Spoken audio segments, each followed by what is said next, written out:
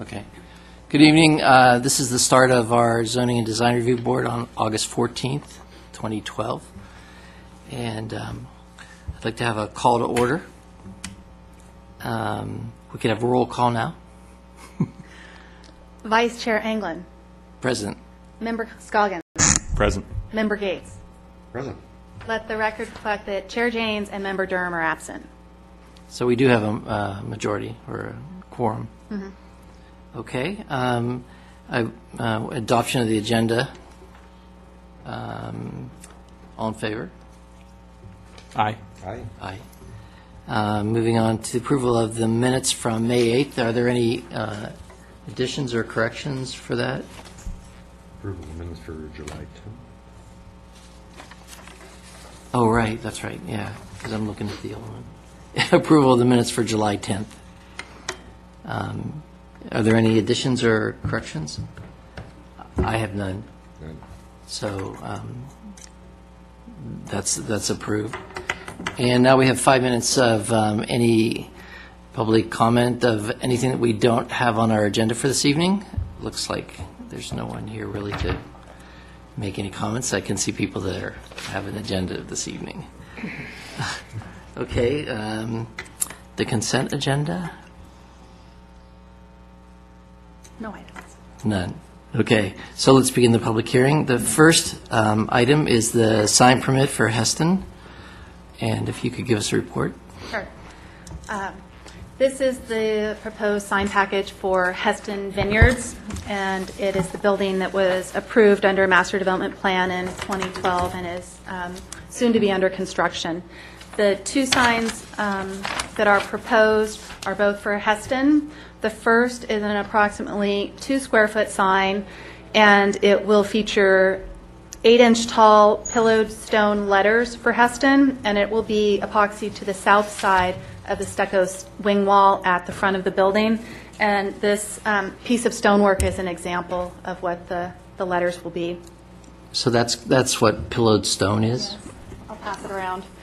And the other sign is an approximately 6.5 square foot sign that will feature Heston Vineyards in a circular formation and with a logo at the center, and it will be laser cut into a Corten steel plate that will be mounted near the building entry, and it will be backlit from behind with a light fixture that will face downward and be illuminated through the laser cut letters. And the applicant just submitted this photo simulation that clearly shows the two proposed signs. And both signs meet the town's requirements for sign area, location, lighting, and the design criteria as well. The one issue noted in the staff report is that both signs provide signage for Heston Vineyards, and the retail space is both a wine tasting room and a cookware showroom, and so the cookware is not separately identified. And staff's perspective is that it's important to identify both uses to be within the spirit of the retail diversity ordinance so that people know and understand there's a second shopping opportunity. However, that's not a strict requirement of our code, and so it does meet the requirement before you. We're mentioning that because in the future we'd hope to see more signage for the secondary retail element. But as I mentioned, it does meet the town's requirements and criteria, and we are recommending approval. And the applicant is here as well to give a presentation and answer any questions. Okay. Does anyone have any questions of staff right now? No. I just have a question in this, because our ordinance does require a retail component to that, but a lot of the other kind of wineries and places like that don't have any kind of identification for that. Is this something that we'd want to encourage in the future so that, like, right. We discussed it at staff level today of introducing a concept into the sign ordinance amendment that would require signage for both uses. So that will be presented to town council in September. It's not before you tonight. It's not a current requirement. There is one tasting room, Bovine, that identifies their secondary retail, and it's aficionado for the cigar element, but no other tasting room separately signs. How do they sign that? In the window, or It's on the window. do you have an idea of how this could be incorporated into this project? I'm just, it's an idea. Well, we would like an applicant to come up with perhaps a second name that would identify the business. Not always do they have that. In this case, it's Heston Vineyards. Perhaps Heston Cookware would be something that could identify that. But they indicate that Heston designates both the wine tasting and the cookware, so that it is signing both of them. Okay, thank you. Anybody else? I guess the question I would have is, are you, with the ordinance or the idea of having them sign both in the future, is that a retroactive to any current? No, it won't be retroactive unless they come in for an amendment of their sign package, at which time we could require it, if it becomes part of the town's policy. Okay. And did I understand that you wanted to make a presentation? Just a couple of words. Okay, that'd be great. Thank you. The cookware products. Oh, could you just identify yourself? I'm Faro Esalat, the architect. Thank you. The cookware products that they produce are actually 5 or 6 lines, different lines.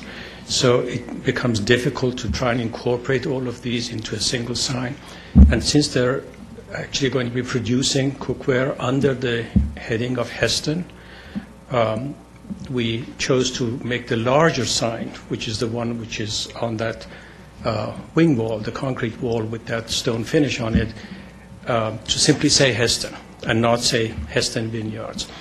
The one that is the smaller one, the perforated metal by the door, that specifically says Heston Vineyards.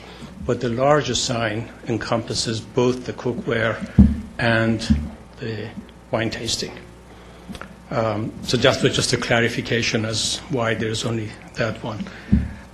Otherwise, I think both the signs are self-explanatory. We've tried to keep them kind of low-key as far as the building is concerned. We have nothing on the top. They're really designed more for pedestrian walk-bys rather than cars. So there's nothing large applied to the building itself. And they're lit very modestly. The one by the door is lit from behind the perforated sign. And the other sign, which is Heston, actually just has a well light from the ground that shines on the surface of the stone. And the sample that you have in front of you is actually the square block of split face limestone that's underneath the sign, and then the letters, just to clarify that, are actually going to be made out of smooth stone. And that's why it becomes then pillared. Oh, so the split face is on the larger surface? Correct. It's about 5 feet by 5 feet. It's quite clear on the rendering where it falls.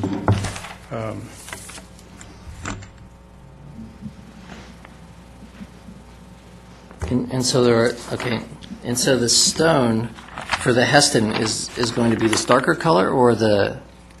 No, it's that one, yes, the one you just pointed to. Yes. That one, yes. In that color? It's in that stone, yeah, which is close to the stucco color of the building. Okay, so it's just going to be a tone on tone? Exactly. Okay. I had a couple of other questions. One is, what do you see, can you see any of the product through the window, the plate glass window? In fact, the wine tasting area is set way back in the retail area, and all the products are set in the front on movable stands. Right. And in that barrel-shaped window, which is on the right-hand side, there's a continuous shelf there inside that the products are displayed on. So as soon as you approach the building, there's this shelf which is probably about 30 feet long, which has all the cookware on it. And then this window here, you'll also be able to see Yes, cookware and through there? right behind that, there are freestanding stands that will display. And those are all shown on the plans which were approved before. Right, okay. Well, I think that would work. One last question. I don't see any signage at all from the north. This is all directed to the south. Reason is that the way the building sits and the gates, real estate building sits in front of it. You really can't see this building coming down from north to south. So it's mostly visible only as you're coming up from south to north. And that's why that wing wall that sticks out and has Heston written on it is intended to catch that traffic. From the other side, you really can't see it. And the numbers are actually facing Washington, Right. so that anybody looking for the numbers would find that. So you'd really have to walk past that wing wall and look back to get any idea of what the name of the... Correct. Yeah. Otherwise, we would have to put something way up on top of the building, and even so, still, I think the Gates building would obscure it. Sure, okay. Thank you. Any other questions? Okay, thank you. Thank you. Any other questions from anybody that would like to address this from the public? If not, we'll close the public hearing, or the public part of this, and we'll discuss it among ourselves. Anyone else? Okay, thank you. So, anybody want to start? I'll let you guys go since it's my first. Okay, sure. Take the lead from you. Bob, do you? Well, I think I don't see any problems with it. The stone that we were talking about, this limestone, all surfaces will be faced. In other words, they'll be smoothly finished, right? Okay, and then it goes on the split face of the rest of the wall there, or the stucco, and then that stone is split face below that. Okay, and I like this identification with the laser cut through here. My only concern is that there's nothing to identify the building as you come from the north. That would be my only comment, that you really do have to get past the Gates building and substantially past the wing wall that identifies the street number to really know what the building is. I mean, you'll be able to see in the window, obviously.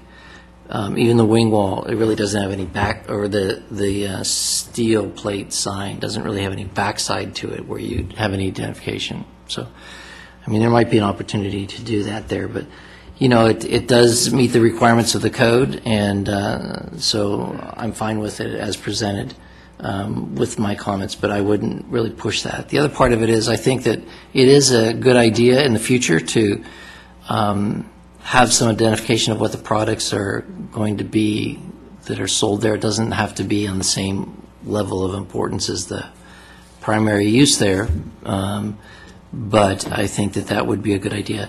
I like the idea that the secondary products, the retail products, are actually displayed in the storefront in the front, so I think that'll work well.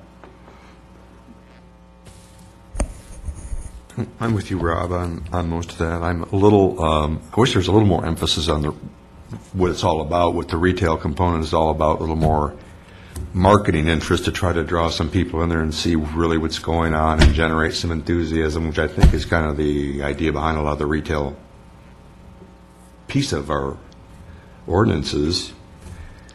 I'd hate to see it kind of drift off in the future and surreptitiously become used for something else, such as office space or non-retail space or something, and without any real identifier as to its purpose. Who would know? So that's my only concern, is I just wish there was a little more enthusiasm for the retail component. Thank you. Yeah, I think I tend to agree with both the gentlemen up here. The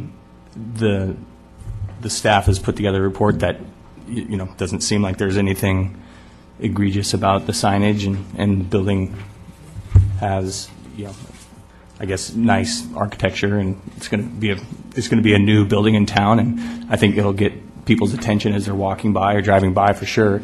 I think the retail component, if that is something that is important to the town, and if we're concerned that business might lapse or we won't have as effective of a retail outlet from a business operation standpoint.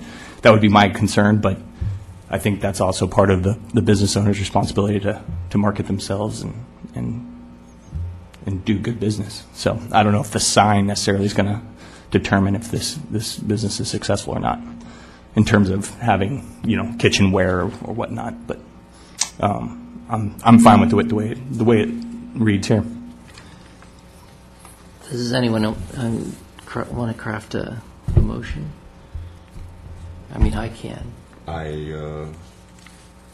We accept the proposal as put forward. Do we have a second? I'll second it. All in favor? Aye. Aye. Aye. Passed unanimously. Thank you. Thank you. Okay, the next item on our agenda is another master sign plan amendment. Now, this is an amendment to the R&D kitchen.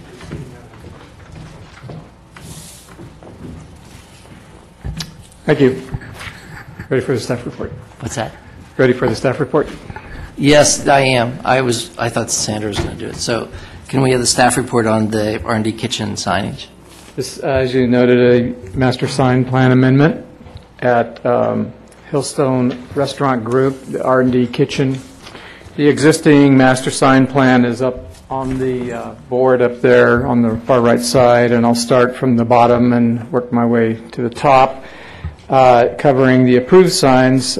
Sign 1, as it's referred to in the staff report, is the triangular cabinet sign that faces Madison, that's on the bottom. It has two faces, the R&D on top, kitchen underscore. Those are two faces facing east and west along Madison. The sign up in the upper left-hand corner is a Highway 21 sign, or Highway 29 sign, excuse me. And that is the sign that's up for amendment under this application. It's a sign that has 12-inch tall capital letters. It stands off from the building, the face of the building, by 2.5 inches. And it has aged copper finish to the letters, an underscore 3 inches in height. It's also copper. It's backlit at the base with a wall wash of a neon light at the bottom. The last approved sign faces the courtyard. It's that script sign in the upper right-hand corner. It's all three, and also there's door signs that are gold letters that are the R&D kitchen kind of below the script. Those appear on 3 of the doors. Of all of those signs, those total 33.77 square feet, but the amount that counts towards their sign limit is 25.77 square feet. 2 of the door signs and the script sign that faces the courtyard are not counted because they're exempt signs. They can't be seen from the public way.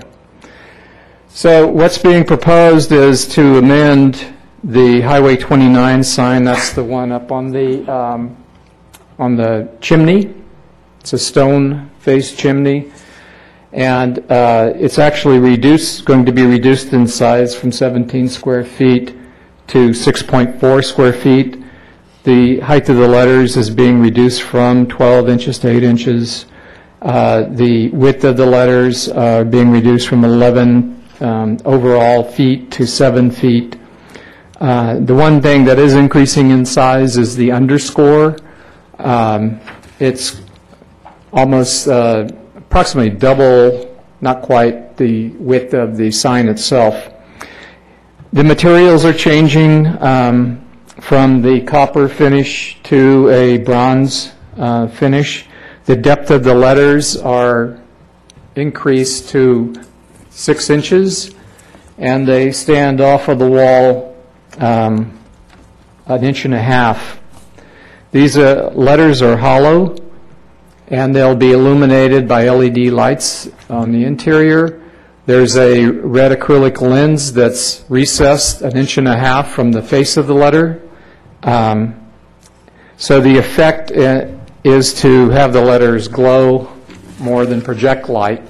They're consistent with these other Hillstone and Houston signs you see in the photos below that they have on those locations. There's also a similar one on the Embarcadero in San Francisco on their restaurant there.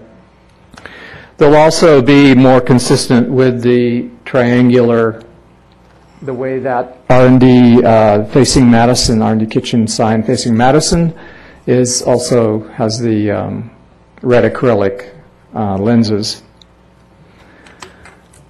That sign will also be on a dimmer. The lights themselves don't get beyond 78 lumens, which is pretty low. Normal LED light you would find in Home Depot is 200 lumens, somewhere in there. So they're not intended to cast a light out, it's just to glow the letters. And it's also on a dimmer so they can adjust the effect. So the materials are changing and the letters are deeper, but overall the sign size is smaller, being reduced again from 17 to 6.4 square feet. The underscore will be consistent with the stone used on the fireplace facing, and it projects out 8 inches from the building. And that is the change they're proposing right now. If you have any questions, I'd be happy to answer them. I do, Bob. On this drawing that we have here, there's an option 1 and an option 2. Could you explain that? Right. The option 1 has the edge of, the only difference is at the edge of the letter Right. that's facing towards the highway. It is, it doesn't have that kind of thickness. Return. Yeah, return to it, where option 2 does. And it's a slight difference, but it's, I think, a 1/4 inch or something thicker than just a straight blade coming off of the sign. So which one are they proposing, option 1 or option 2? Well, I don't know if I think they were leaning towards option 2 the last time I talked to the architect. I think through the mock-up stage, I don't know if I need to speak into the mic, but Yes. Well, why don't we... Yeah, we could- but that concludes my report. Are there any more questions of staff Yeah. right now? Okay. It is a public hearing, and you can open that, and we can Okay, take yeah, testimony. and so just give us your name and tell us a little bit about the proposal. sure. My name is Tim Kelly, and I work with Hillstone Restaurant Group. I'm the project manager on this project. The differences between option 1 or 2 are basically going to be decided during the mock-up phase, most likely.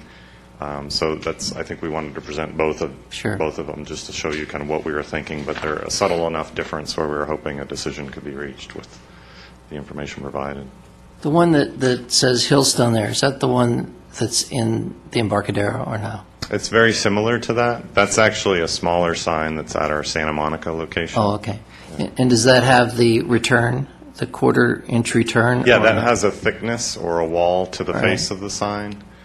So that shows that. And the dimensions might be a little thicker than what we're showing for our option. But I think the intent was to kind of show the direction we wanted to go Sure. with the sign, which was more sculptural and dimensional. So. I just have an architectural question, and that is, if this ledge is sticking out 8 inches like this, the way that this is drawn, and maybe this is just a graphic representation, but, there's some layering of thin pieces there. How's that going to work? Oh, we'll probably brace it against the structure. It's a CMU block structure, and we'll probably figure out a ledger detail that would have recessed metal into that, or possibly dowel into the stone lintel there. Yeah. So I think that's not shown on this drawing, just from a sign standpoint, but Yeah. we'll certainly make sure it's... It doesn't seem like it would have much structural integrity if you're using these little pieces.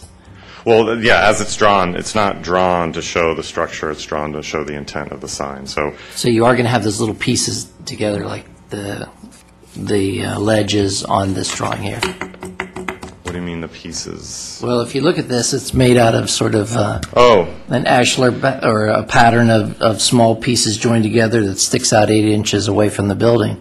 I'm just wondering if if that's all going to hold together. It's, well, the pieces are, yeah, I see what you mean. We're showing kind of the ashlar pattern there. All the stone on the building is a veneer, none of it's structural. So that would be the same case as this. So the section that you see there would probably have some structure that then the stone is clad onto. So you buy a piece of steel on an Yeah. angle that you glue it Exactly. essentially top and bottom. Yeah. Okay.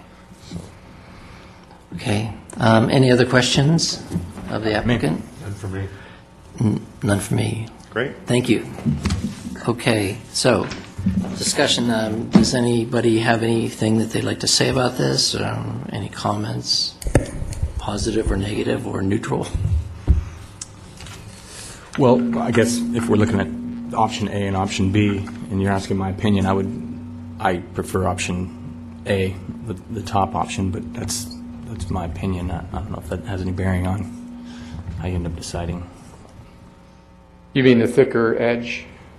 Yeah, it's this one right here. See, this is like, it's just this edge right there. Oh, yeah. Then I apologize. I was looking at the two different, it looks like there's two different signs from that drawing on the far right, which I don't have that in my packet, so I thought that's what you're referring to. So I don't have any opinion on this thicker edge or not. Bob? I think it's a excellent project. Yeah. Me too. I'm excited to see it going up. And I think actually the sign will be really nice there. I think it's probably an improvement over the previous sign. And it's clean, it's minimal, but it's going to give you the impact that I think you're looking for. Thank you. You're welcome. We agree. Tim, when might we see that sign going up? Soon. No. We're still projecting spring 2013 for an open. So, and we better have the sign done by then. So. Okay, well, We're thank you. excited. Okay, do I have a motion? There was one, I guess there was one concern the staff had, is that correct, about the lighting? Is that a part of your report? I think the only, the only alternative presented is that edge. The lighting itself is going to be the LED as presented. So it would be, if there's a strong preference of the edge, if it has a return or it's just plain, that would be the only thing up for decision. Well, I think that they've done the sign before in various iterations, and I would trust that you would make the best decision for what you're trying to accomplish. And it's such a fine line between the quarter inch on either side and then the piece of metal coming out. I would leave it to the applicant to work that And out. the only other thing that may change is that right now the individual letters are attached to that raceway that in turn is fastened to the wall, and they're talking about coming up with a more seamless connection to the bottom ledge, so you wouldn't, although you're never going to see that raceway at all. So that's not something that's even going to be apparent or you would ever see. So that may change, but it's not essential to the design of the sign. Yeah. I guess you'd have a water issue maybe, with the way that it's presented here. Water getting back there, and if you have this raceway that goes all the way down. I think the raceway will be there regardless, and it will be the fastening of the individual letters to maybe a channel at the bottom of the ledge. Versus the raceway? Yes. As it's, okay. Yeah, I mean, it gets tricky in the details, for sure. But they're only 8.5 inches tall, so you'd have a connection at the bottom. What is that, a couple of inches? Inch and a half? No, that's not it. It looks like an inch and a half. Maybe an inch and a half. It's probably square, right? Yeah. Well, I think, if the intent is there, from my standpoint, how they detail it to be the most effective and seamless, I would be fine with that. Any other thoughts on that, or? I concur as well. So I'll make a motion to to pass this sign as submitted. Second. All in favor? Aye. Aye. Aye. So you've got a sign. Thank you. Thank you. Okay, presentation and discussion. What do we want to discuss and what do you want to present? There are no items on Okay. raise. Staff reports. Well, in here we do have the election of the chair and the vice chair, and since we have 2 members absent, I suggest that we hold that over Postpone until that, the yeah. September meeting. I think that's a good idea. So I may be absent at the next meeting. I'm not sure where the second Tuesday is going to fall.